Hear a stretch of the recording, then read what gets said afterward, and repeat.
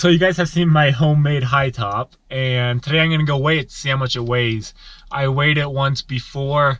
I did all the Hightop work when it had the original roof, and now I'm off to the dump to dump some stuff and weigh it again. Before the van's converted, how I make a little extra money sometimes is doing runs to the dump, and I can also weigh my vehicle when I'm at the dump, so it's a great way to make a little extra money, fill up the tank, and keep an eye on how much my vehicle's weighing with the additions I'm making.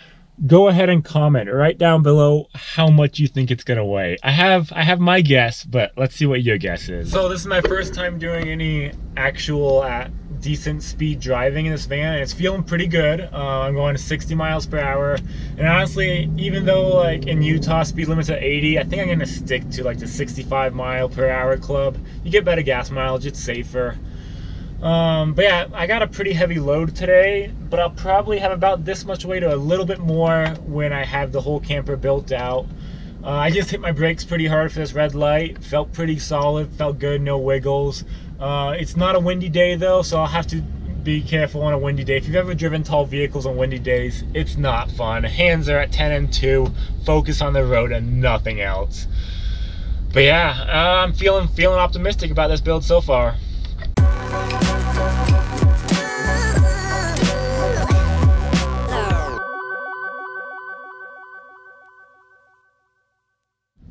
Okay, I'm about to go up on the weigh scale. I weighed it last time with nothing in the back, with myself sitting in here. So I can minus like 15 pounds for the plastic totes, but not much.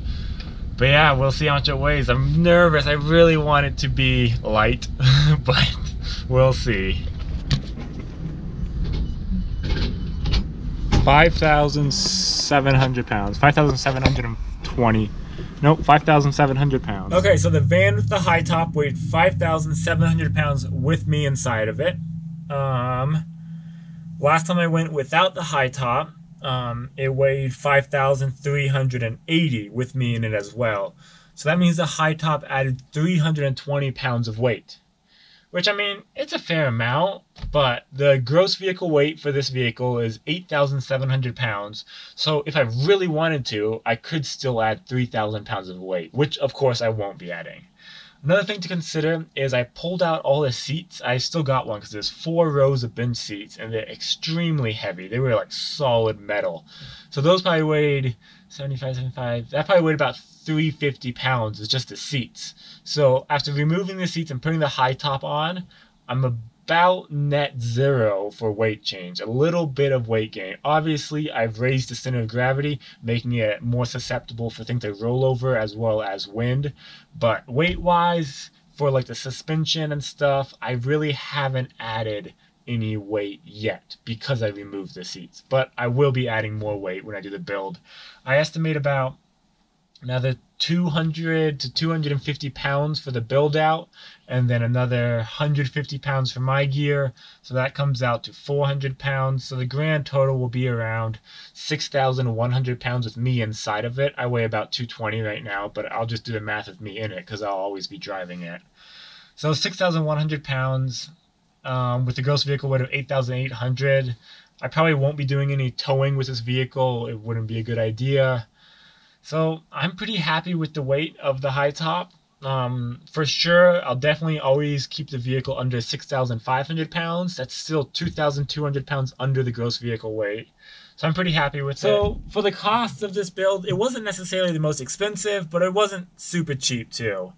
If you get a new fiberglass Hightop, that's probably going to cost $2,000, $2,500 plus installation, maybe $3,000. Cheapest way to get a Hightop on your van is normally to go to the junkyard, find one, cut it off, plop it on yours, secure it down. That runs normally a couple $100. The most expensive thing in this build was definitely the plexiglass, but I made sure to keep track of all my money because I thought you guys might be interested. So I got a list right here, and I just added it all up, and the grand total came out to $542. I'll include the list in the video. It's mostly plexiglass is $300 for that big thing. Plywood, 32 bucks, or another thing of plywood, 18 bucks. Paint, I've got about 4 layers of paint on the side, 5 layers on top. That was 60 bucks because it's some high quality waterproofing paint. I used a whole lot of caulking to make sure everything's waterproof. Everything's internally and externally sealed for water. Insulation, expanding foam insulation, bolts, a bunch of 2x3s, bunch of 2x2s, bunch of wood.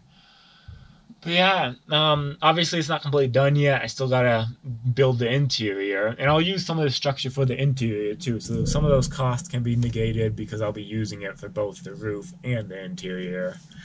But yeah, that's my high top. I'll keep you guys updated. Obviously, if I roll this thing over, you guys will know. I will have pictures of it rolled over and destroyed.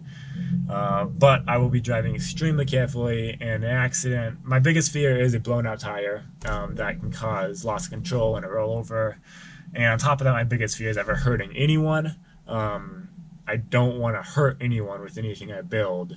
If it's just myself and I hurt myself, not a big deal. I mean, it would be a big deal, but I don't care as much. If I ever injure someone else with this big contraption, it would be horrible. So I'll keep you guys updated, let you guys know how it goes, see how the plexi does. Hopefully a hailstorm doesn't crack it or damage it. But yeah, stick around and I'll keep you guys updated.